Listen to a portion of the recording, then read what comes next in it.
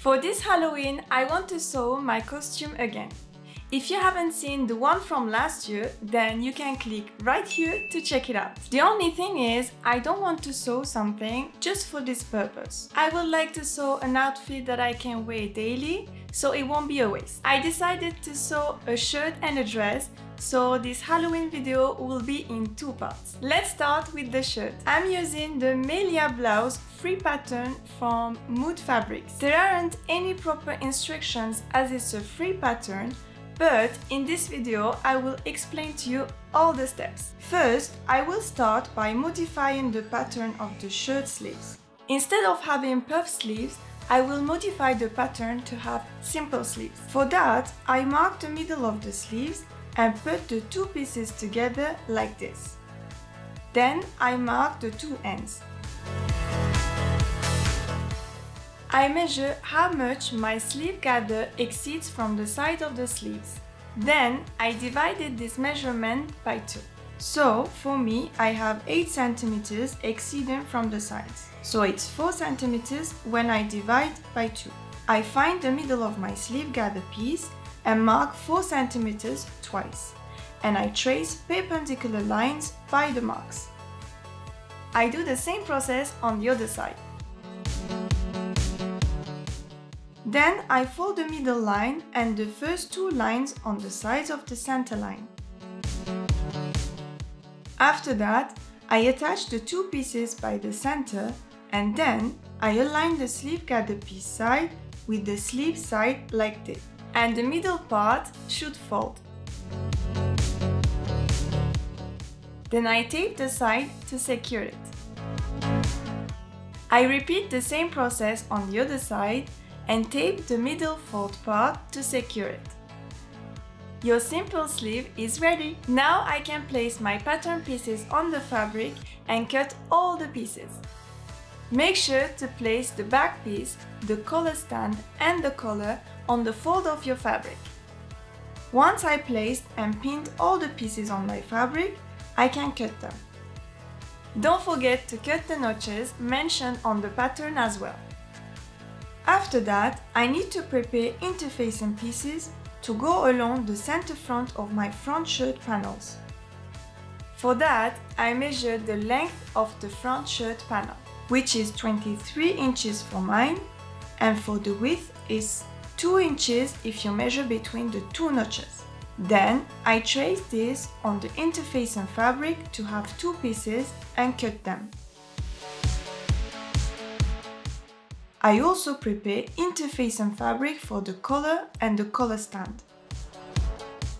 For these pieces, I only prepared one of each, but if you would like to reinforce more your fabric, then you can prepare 2 pieces for each. Now let's iron the interfacing fabric. I place the interfacing at the first notch and by leaving a gap of ½ inch as shown here. Now I can press.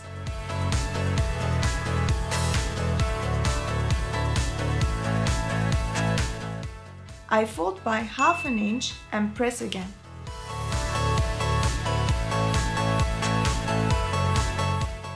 Here I cut the excess interfacing fabric and cut the notches again.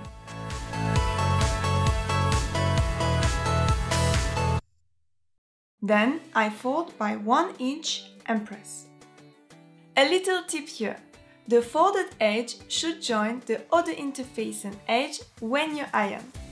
I repeat the same process on the other front piece. I will do a top stitch on the front shirt panels here.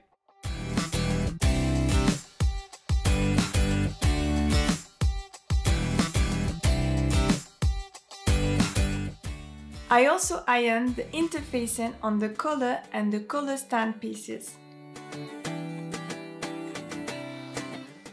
We can start assembling the parts. Here I take the collar pieces and place them right sides together. I pin around as shown here and so.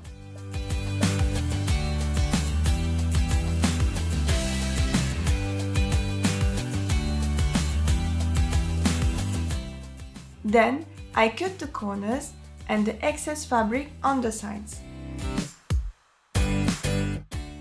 Now I can turn the collar the right way around and push the corners gently.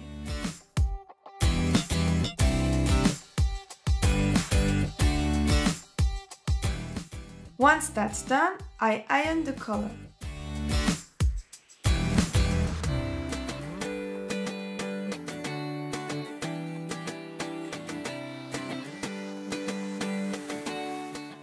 I place one of the collar stands right side up, then I put the collar on top like this. After, I take the second collar stand and place it on top right side down. Here the collar is in a sandwich between the two collar stands. I pin all the layers and sew as shown here.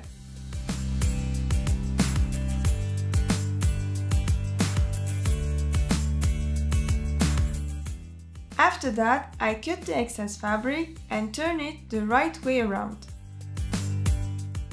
Then I iron the collar stand to flatten it.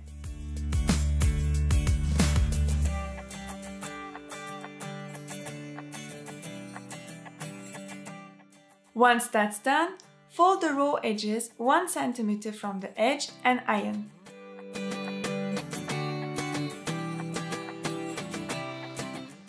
Now I take one of my front pieces, and as you can see we have 2 notches on the side and a pin that I placed to mark the dot that was mentioned on the pattern. The goal here is to mark a triangle shape between the 2 notches and the dot point. For that, I will press by folding my front from 1 notch to the dot point and do the same thing from the second notch to the dot point. Here you have the triangle shape for the dot. Now I fold in half by joining the 2 lines like this and pin all the way down to the dot point.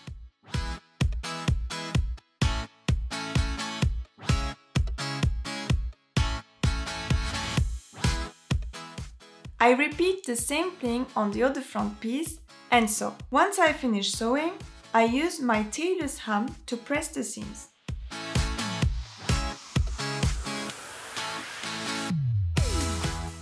Now, to assemble the front pieces to the back, I place them right sides together.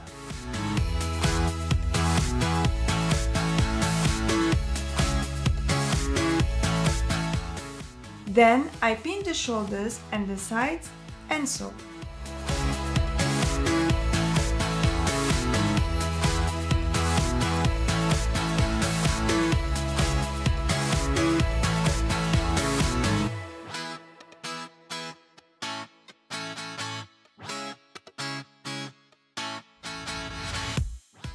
Then I press the seams.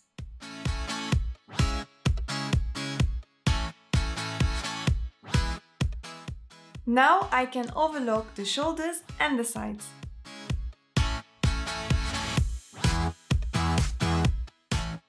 Here I take one of the sleeves and fold it like this in half, right sides together. Then I pin along the edge and I do the same on the other sleeve.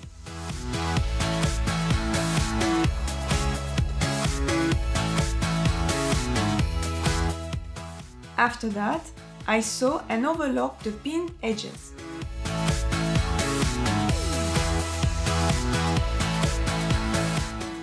Then I press the seams.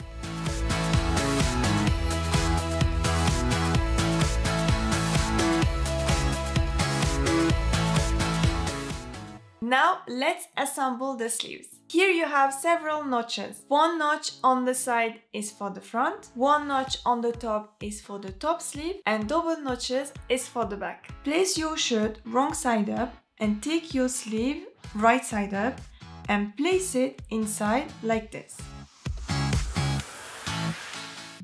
Align the seams and the top notch with the shoulder seams. The 1 notch should face the front piece and the double notches the back piece. Then pin all around both sleeves, sew and overlock.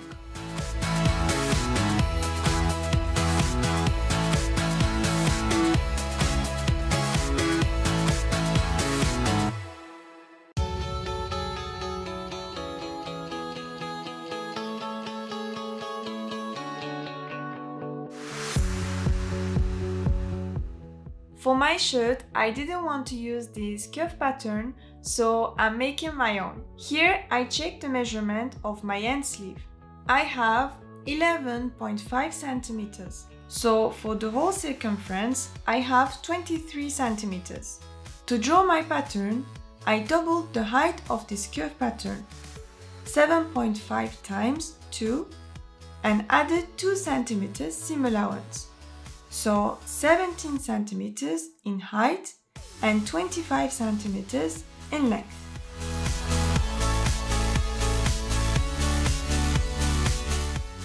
I cut 2 pieces of fabric for the cuffs and 2 interfacing.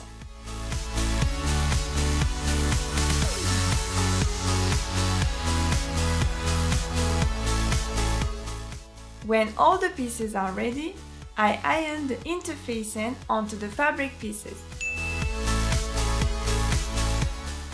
Now I take the collar piece, open the fold and place it like this on the raw edges of the shirt.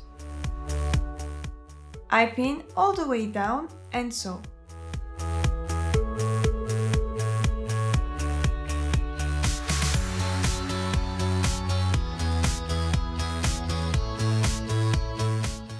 Once that's done, I fold the collar piece like this and insert the seams inside the collar piece. I pin on the other side as we are going to top stitch this part.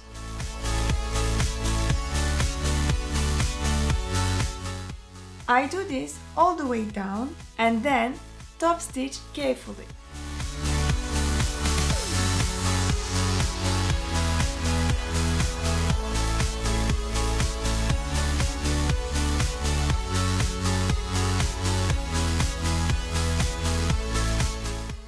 I take one of the cuffs and fold the edges 1 cm from the edge and iron.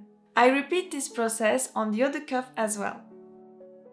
I open the fold and fold it back right sides together and pin the sides.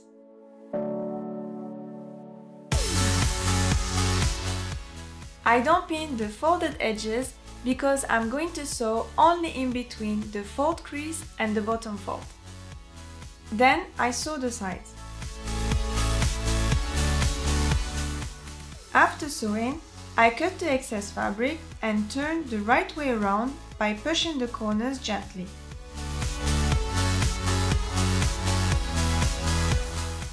Then I open the fold and place it like this on the raw edges of the cuff.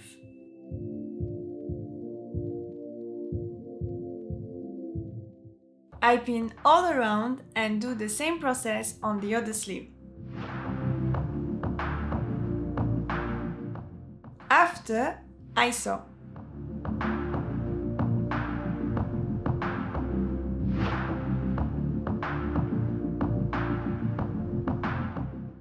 Once I sewed the cuffs on the sleeves, I do the same process as the collar. I put the seams inside the cuff and fold the cuff like this. I don't pin all around as I'm going to hand sew.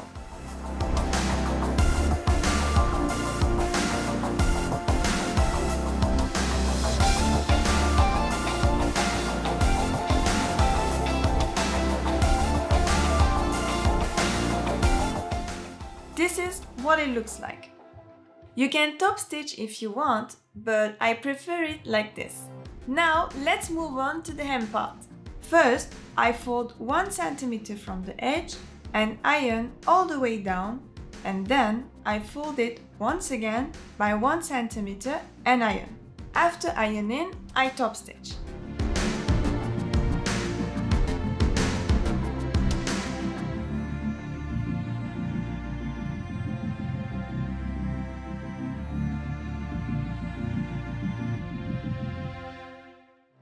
To place the buttonholes, I first measure 2.5 cm from the collar, then place a pin to mark it. Then I measure 6 cm in between each pin for the buttonholes.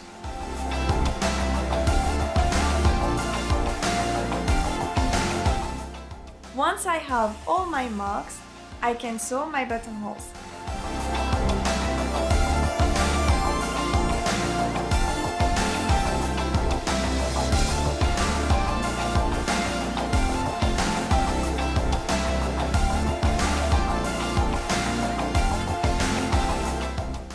If you enjoyed watching this video, then please like, subscribe and share this video to support my channel. See you next week for part 2. Bye bye!